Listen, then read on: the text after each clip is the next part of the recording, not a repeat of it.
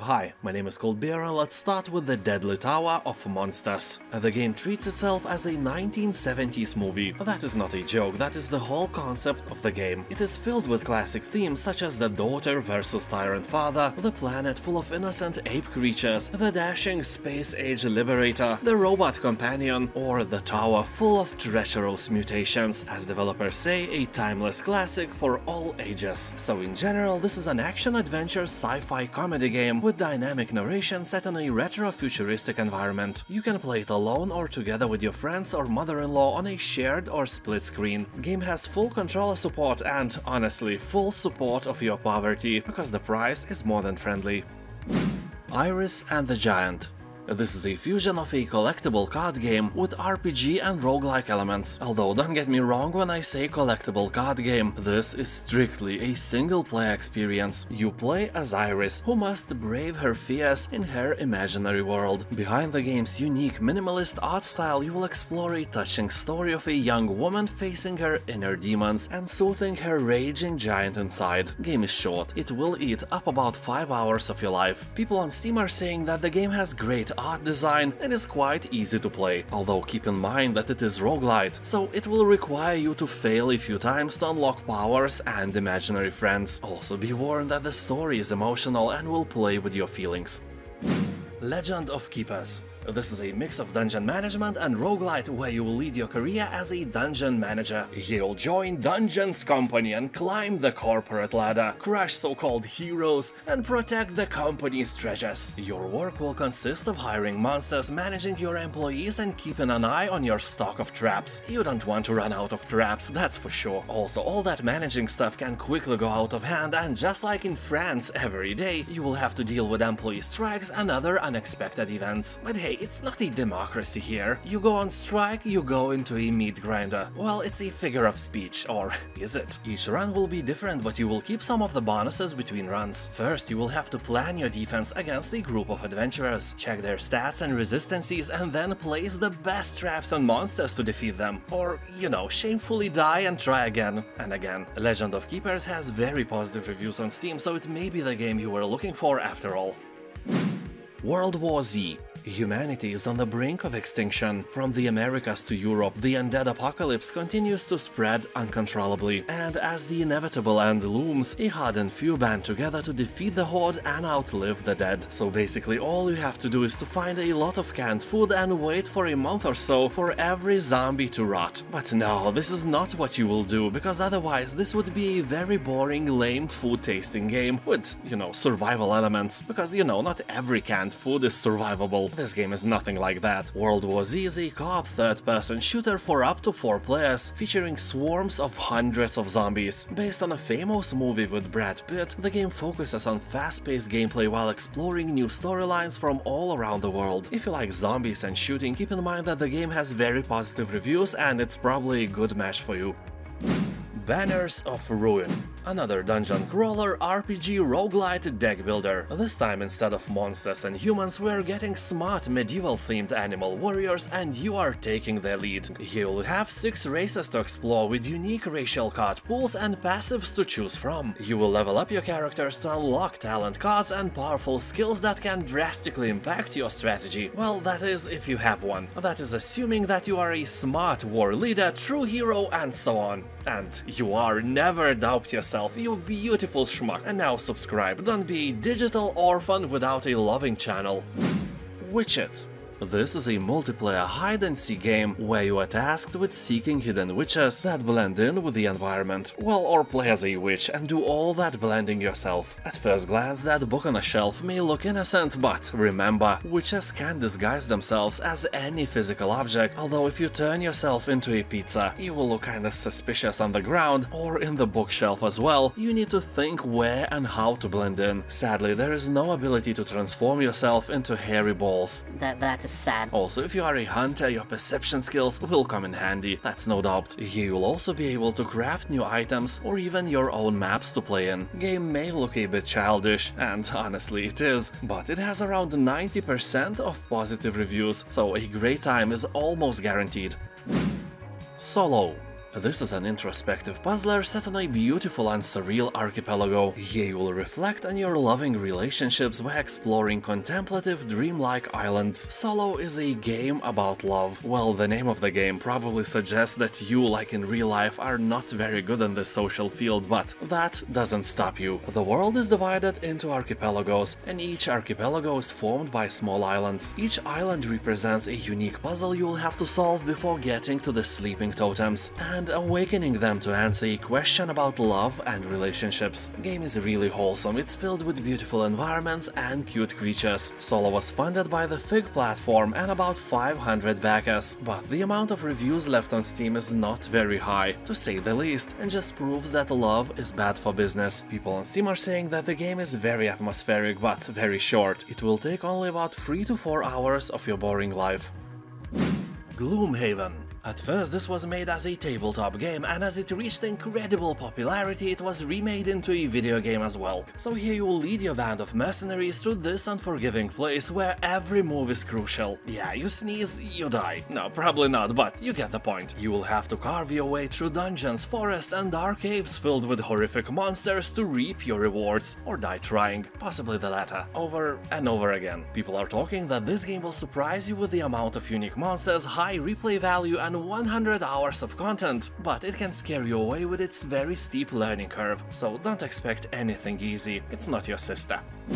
Sonic Frontiers. This is that famous open-world Sonic game you probably have heard about, but saw the price and decided to come back later. I'm not saying that this later is now. The price is still kinda steep, and you must be quite a money mountaineer to reach the top of this one. To say it in simple words, this game is still for rich people. Yeah, anyway, here you will race across 5 massive overworld islands, brimming with dense forest, overflowing waterfalls and sizzling desert landscapes, each with their own unique action platforming challenges and hidden secrets to uncover. Some people on Steam are saying that you will do yourself a favor if you skip all the story moments and just enjoy the action, and reviews on Steam are very positive, hovering above 90%.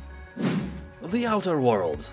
It is definitely one of the best RPG games I have played in recent years. It is funny, it has secrets, many guns and places to explore. It's not just Fallout in space. I had more fun playing The Outer Worlds than I had playing Fallout 4. Even if this is a bit smaller game, I can absolutely give it 9 cold beers out of 10 and recommend it to you without a doubt. But I have to mention that it has some cons as well, like unbalanced difficulty. You know, at first you die a lot, but later everything else dies in seconds, even the strongest monsters. Then you may think, hey, I will switch from hard to the hardest difficulty. But you can't. You have to play the whole game on this hardest difficulty without switching it off, because developers decided to add some stupid achievements most of the players don't even care about. So you will feel overpowered all the time and you can't do anything about that. That's why I didn't buy and didn't play the last DLC. I already feel like a combat god, everything just dies when I blink.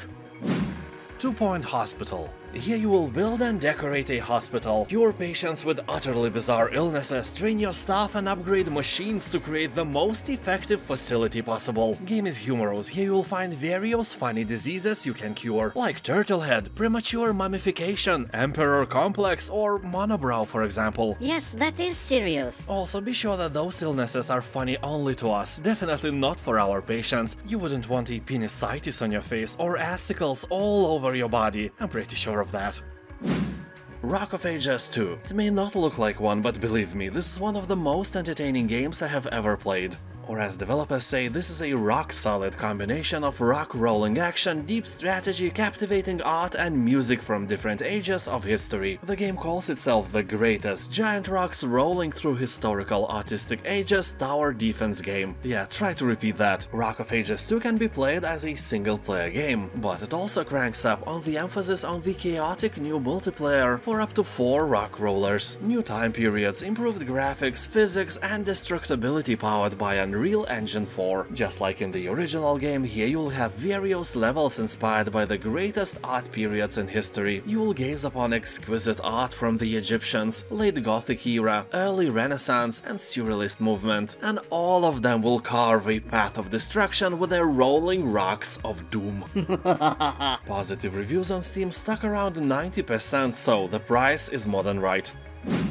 festival Tycoon. So this is a micromanagement game about building music festivals. Here you will grow your fest from a backyard bonanza into an unmissable global event. Work with bands and with various brands to build an excellent reputation and rake in the big bucks. Pick from a wide catalog of buildings and decorations to design a fest ground that is practical as well as pretty. Craft around a theme, use and create custom maps, load local music, and earn nice amounts of money. Well, if I play this game, I will definitely create a potato salad fest here, and it will have awesome bands such as Tenacious D, Rammstein, and Foo Fighters. Although for copyright reasons, they will probably be named Tenacious A, Rammstein, and Foo Fighters. Anyway, with career mode, sandbox mode, and even an extreme mode, there is plenty of ways to play. People on Steam are saying that the game is easy to learn and fun to play for a few hours, but you will probably get bored rather quickly, so the sale is the perfect time to obtain it. Nioh 2, the Complete Edition.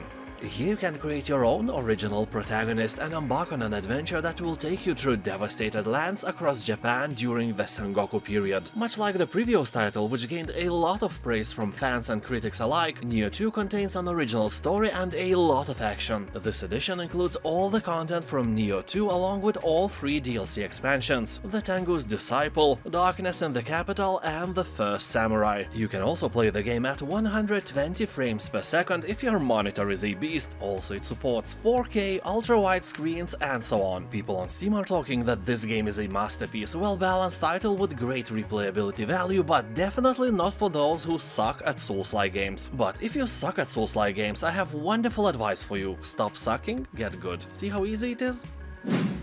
Lilith Odyssey. This is a small but really ambitious indie project you probably never heard about. So here, after the great Nacho wars have ended, a corrupt galactic government saps life and resources from the many war-weary planets it controls. Your alien family risks everything across an open-world galactic odyssey to find a mysterious land of new beginnings. And they are all aware of their simulated nature. Well, that's a twist. I always say that our world is a simulation, because there is only a slight tiny chance that our universe is the original one and not being simulated in a computer of some other civilization in another universe, which is itself simulated in some other computer by some even more advanced civilization in another universe, and the cycle may continue endlessly. So really, what are the chances that we live in the first one, the original universe? A rhetorical question, but makes you think, right? Anyway, you will embark on a galactic journey to Lilith, a faraway planet of New Hope. You will discover the history of the Mulago galaxy, relax to in-game radio, grow your fishing, farming, and space-faring skills, and enjoy casual adventure. The Eternal Cylinder. You know how we are always whining about all the games being the same? All the games copy other games, and then some copies become even more popular than the originals, and then everyone is copying the copies until the cycle repeats itself. Yeah, that's not the case with the Eternal Cylinder. I doubt that I have seen anything like this. The game is obviously inspired by some crazy artist or made by one, so he will control this cute creature and wander around with various tasks. But the true meaning of this game lies in its name. An enormous rolling cylinder is approaching, and you, along with everything around, are its pizza dough. It is a mobile megastructure of unknown origin. It has destroyed and absorbed countless civilizations over the billions of years of its existence, and will do the same to you and your land. It can be delayed, but it has never been truly stopped. Well, maybe bigger being can stop it. What do you mean by bigger being? I'm talking about your mama. Oh, shut up. So I guess if you fail, everyone will die. Game has very positive reviews and it's really underrated. Also, the soundtrack is free to download. That is not what you see every day in this greedy world, that's for sure. Star Wars Episode 1 Racer. This is the oldest game in this list, but incredibly it's still amazing even today. I am probably one of the few guys on our planet for whom Episode 1 is the best Star Wars movie ever made. I've seen it about 150 times, I'm not joking. As a kid I had a PC and only 3 movies could be installed on its hard drive at the same time. So I had Matrix, Mummy with Brendan Fraser, and Star Wars Episode 1, and I watched one of these movies every evening for a few years. That probably put puts me on a spectrum somewhere, I don't know. So, when Racer came out, I played it non-stop. Later, about 20 years have passed, and then I saw that it is on sale on PlayStation Store for like €2 or something. I was thinking back then that taking the game for this price would be just great addition for my collection, and I bought it. I wasn't expecting to play it because I am a sucker for good graphics, but the game aged so well I played it again without even noticing its age. So anyway, if you like racing games or Star Wars Episode 1, it's a must-have. Hotline Miami. A game where you shoot things while listening to amazing music. What could be better? Well, probably a lot of things, but let's not dive into our fantasies about a bowl of refreshing potato salad or, you know, things that we cannot afford. But you know what is the thing almost everyone can afford? Come on, don't say anything about my sister. I mean, everyone can afford this game, or to become my supporter on Patreon, or here on YouTube. Alright, I know, that was a nice try. Anyway, Hotline Miami wouldn't be this good if not for the music. The atmosphere it creates along with the carnage on the screen is the best kind of symbiosis I have ever seen, although be ready to press R to restart over and over again. So keep in mind that it is hard, harder than you can imagine. That's what she said. Styx, Master of Shadows. This is an infiltration game with RPG elements, taking place in a dark fantasy universe where you sneak, steal and assassinate your way through as Styx, 200 years old goblin. Here you will be completing various missions and at the same time avoiding detection. Sneak in the shadows, assassinate your targets in close combat, or, you know, orchestrate accidents. RPG mechanics let you unlock new powerful skills, impressive special moves, and optimized equipment that will grant you spectacular powers such as invisibility, which is not meant for any creepy activities you just had in mind. You can also buy second part of the game, it is discounted as well, just be careful don't acquire the collection bundle that includes a DLC. You see, that DLC is just a weapon and an outfit, nothing more. Also, it's not cosmetics only, these items are quite powerful, so in a way it's a pay-to-win DLC. That is a blasphemy beyond any words. Torchlight II. People on Steam are saying that this game is highly addictive and can fast-forward your life rather quickly. Some people say that this is a spiritual brother of Diablo 2, but I can't agree with that. It's too cartoony, the models and color palette reminds me of World of Warcraft instead. Although I played World of Warcraft for several years, I still have the best memories. I think I will get back to it. That is when I'm old, some 25 years from now. Anyway, Torchlight 2 is great, very complex and fun, and if you are cool with this colorful Disney princess visual style, it may be one of the best action RPG games you have ever played. You know, if you like Diablo or similar games like Grim Dawn or Path of Exile, Torchlight 2 is probably a must-play. Thank you for watching, have a nice day. And I'll see you next time, bye.